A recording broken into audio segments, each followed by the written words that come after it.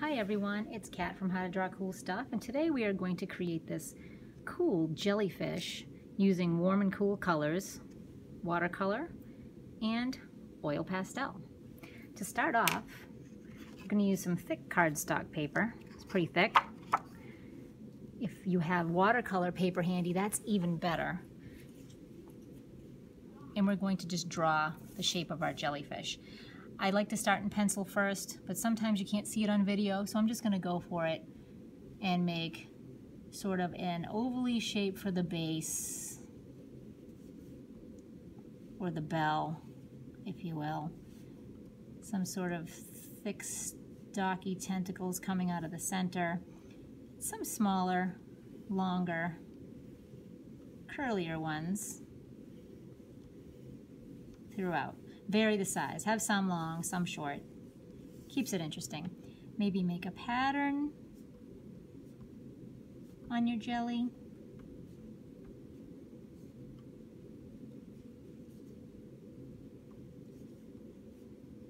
And make sure you press somewhat hard, because this white is going to resist any watercolor that we put on top of it. So then we're going to get out a palette. These are pan watercolors. You need to activate them with water. So I'm going to put a little dot of water in the colors I'm going to use, the warm colors I'm using. The warm colors are going to contrast nicely with cool colors, otherwise known as complementary colors or opposites. So the opposite of this shade of green would be this shade of magenta. The opposite of this shade of green would be a red. So it's basically using opposite colors, or warm against cool, which creates a nice contrast, makes interest happening in your artwork, and attractive to the eye. So I'm going to block in some colors using my warm palette. Little orange, little purple, a little bit of yellow.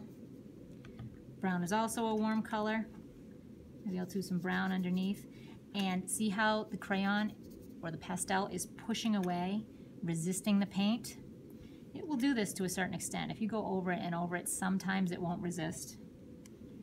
But a quick pass like I'm doing is going to resist it just nicely. Then go ahead and draw over your tentacles. This part will take a little bit more finesse, because you're being a little more precise. Make sure you do have space between your tentacles too. It's much more interesting than as if there's one whole huge mass of tentacles. But all that detail that you did will be resisted, pushed away by the pastel. So the detail of your drawing will stick through rather. And I'm just going to quickly fill in this area. And that is the jelly part. That is the warm part of my project. Now we're going to do the cool colors. So I'm going to get a larger brush for this. I will continue to use my small brush in between these areas, and I would like for this to dry first, but for the sake of this video and me not having to edit it, I'm just going to go right for it and activate my blue colors. So I'm going to put some cool shades of blue, some cool shades of green. And I'm just going to do a section at a time, because while it's wet, I'm going to go ahead and do a little sprinkle of salt. Got to do it while it's wet. If you wait till it's dry, it will not work.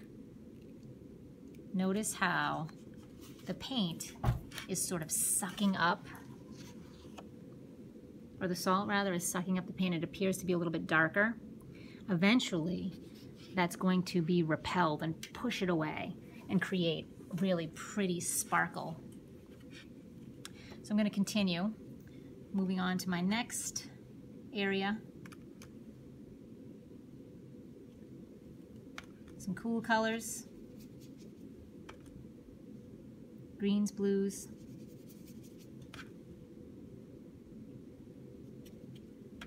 And before this dries, I want to get in there with my sprinkle. Get my sprinkle on.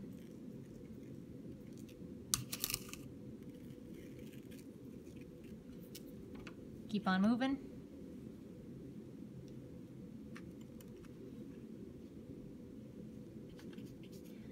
See how that jelly is already starting to pop? The nice warm colors are already contrasting nicely with the cool color of the ocean that we're creating for the background.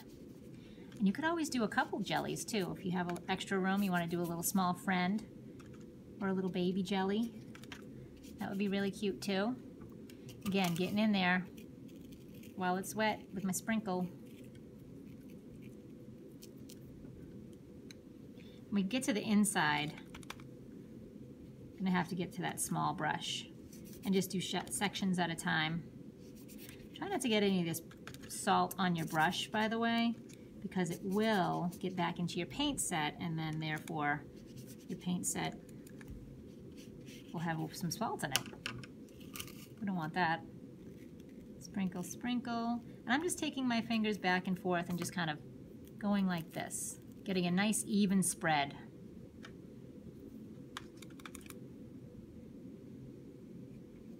And since my jellyfish is still wet, I'm avoiding those tentacle areas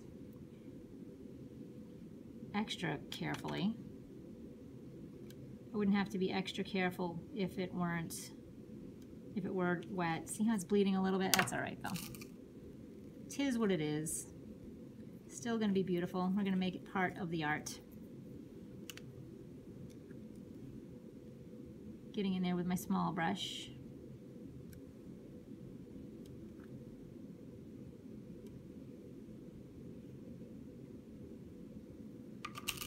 Before that dries, get in there. We're almost done. Coming into home stretch. And see how I'm mixing up my colors? One color is flat and boring. Many colors is interesting and cute. Let's sprinkle, sprinkle. And already you're starting to see a little bit of that sparkle happen here. Usually it takes about 15 minutes or so to see the full effects of this, but this is already starting to dry, and you can see by my left hand area, this is already starting to do a little bit of that sparkle.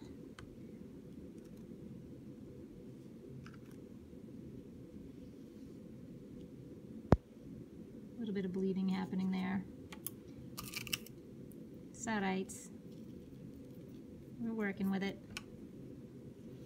And we'll finish it up.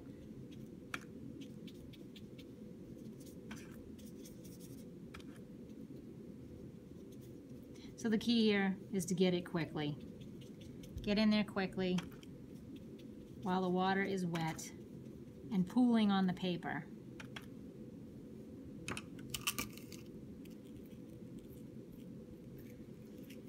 So this is going to take a few minutes to finally set and be perfected.